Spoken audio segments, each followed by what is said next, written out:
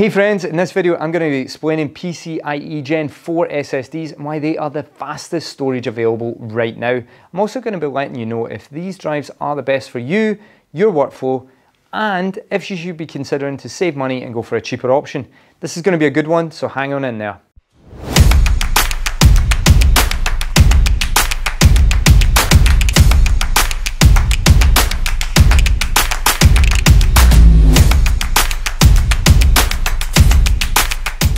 Hey, I'm Craig Hume, Managing Director at Utopia Computers, an awesome system builder of all sorts of incredible computers based in Scotland.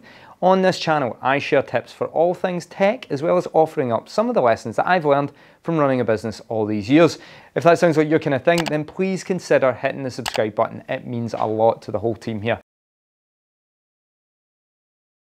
In 2023, there are 3 different technologies that your gaming or content creation PC will use to hold the installation of Windows, your games, applications like Lightroom and AutoCAD, and finally, of course, all your important personal data, such as videos, music, and photographs. These technologies are called SATA hard drives, SATA SSDs, and NVMe M.2 drives, and they can be drastically different in terms of speed, physical size, how they operate.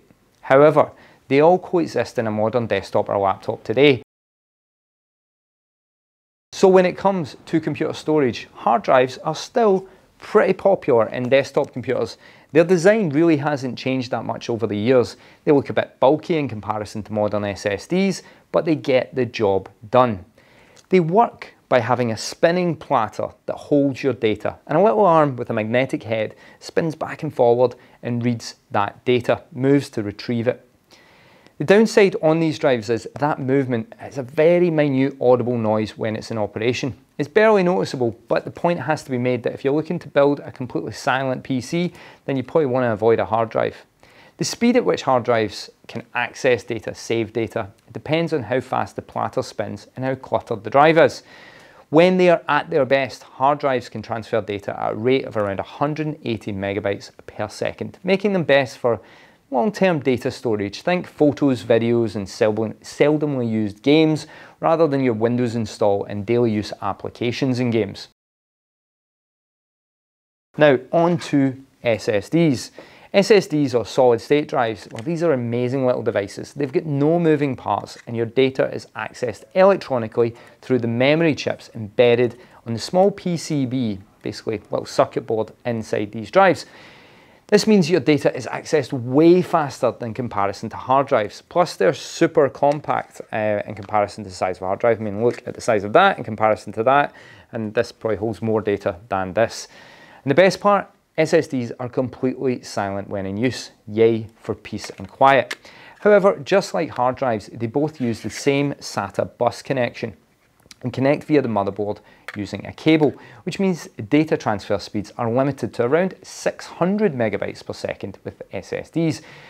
You can expect in real terms an SSD to hit around 550 megabytes per second, making them ideal for Windows and your daily use applications and games when you're on a budget. But now on to NVMe M.2 drives. These are like the supercharged versions of SSDs.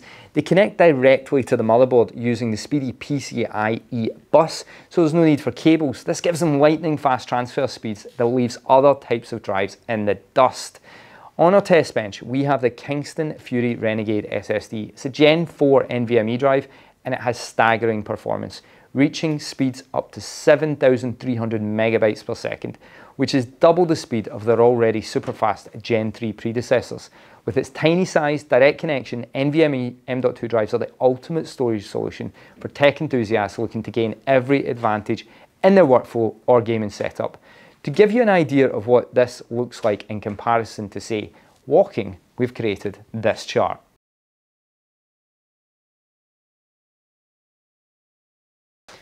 Okay, so Gen 4 drives are fast, but how is that going to help you and me get our work done?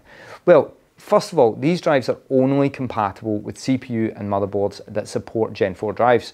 So unless you have an AMD Ryzen 5000, Intel 11th Gen or above CPU, and a supporting motherboard, you will need to upgrade your CPU and processor in order to access these sweet Gen 4 speeds. Secondly, it might not even help you at all. Yes, on paper, Gen 4 drives should be, and are, technically the fastest drives in reality, but even Gen 3 drives are too fast for some of the toughest tasks on a PC.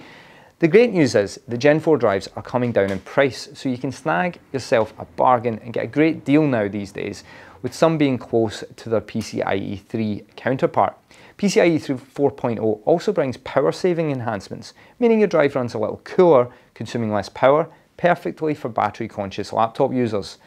Now, with the emergence of more products adopting PCIe 4.0, the decision between PCIe 3 and 4 is a no-brainer.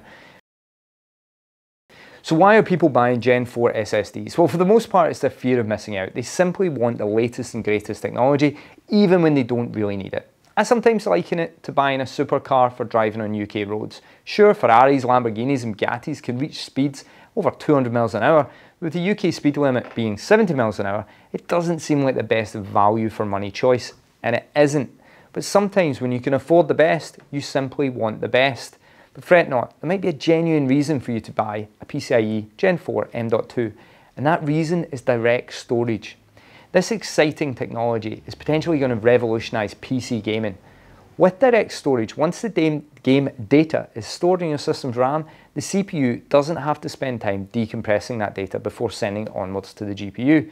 Instead, the GPU handles the decompression, which was previously impossible.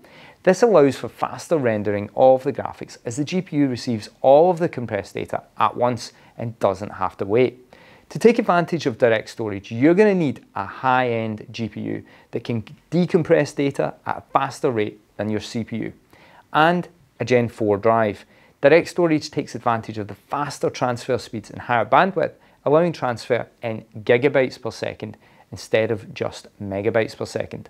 All of this means that PC gamers are going to benefit from faster load times, improved FPS performance, and potentially more complex and higher quality visuals. Now, we love that.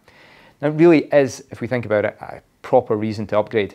Direct storage is already available to PC users that have Windows 11, and there's a slightly watered down version for you guys out there that have got Windows 10. However, you are going to need to wait for game developers to implement this technology into modern games, and we're going to watch it to see how it really does improve real-world gaming performance. But for just now, we're really excited to watch this technology grow. So if you want to be ready for direct storage, you're going to need to buy a Gen 4 drive like this Kingston Fury one here. It will keep you ahead of the game and for the exciting times to come. So stay subscribed if you want to keep up to speed with the latest in PC technology, and I will see you on the next one. Also, special thanks to Elaine at Kingston for sending the drives for us to test and for her continued support. Cheers.